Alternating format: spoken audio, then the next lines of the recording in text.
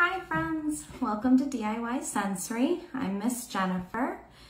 This week it has been extremely hot, so I thought I'd do something that might help us cool down a little and give us a sensory break. So we are back in our sensory bins this week, and in our bin I have ice. And I know we typically think of ice as something to cool off your drink, but it can also be a really fun sensory activity. So along with my ice, I have some cups of lukewarm room temperature water, nothing too crazy. I have some grippers, so you can grip the ice. I have some paintbrushes, some food coloring, and I have a baster. I would recommend eyedroppers if you have them or can get them. I didn't have any and ran out of time to grab them, so I'm using my baster.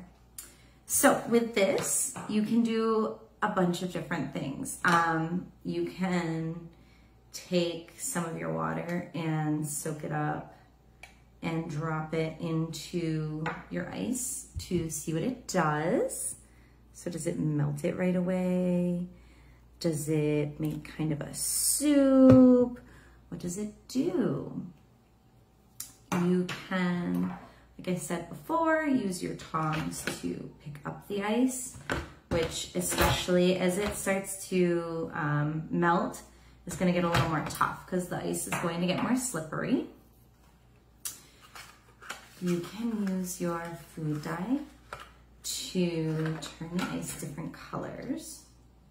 And this one is fun to use with your paintbrushes too. So you can add in like a drop or two of color. And then you can use your paintbrush to paint the ice and turn the ice different colors and see what it does in the water. And you can use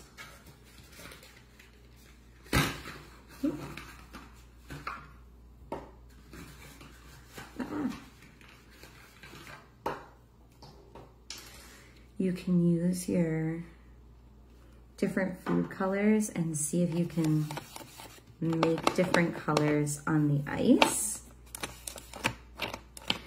And this is great because as the ice starts to melt, you'll start to see the colors dilute a little bit, and you can talk about color mixing and adding more colors for saturation and that kind of stuff. So you're kind of getting the science in there a little bit. And of course, you can talk about the properties of ice and being a solid and turning into a liquid as it melts. And of course, being that it is food coloring and it's ice, if your child touches it or just put it in their mouth, it's okay.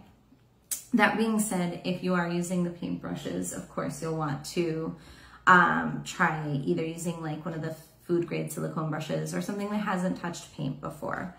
But really, it's just a lot of fun to get in there and manipulate the ice and add some water in there.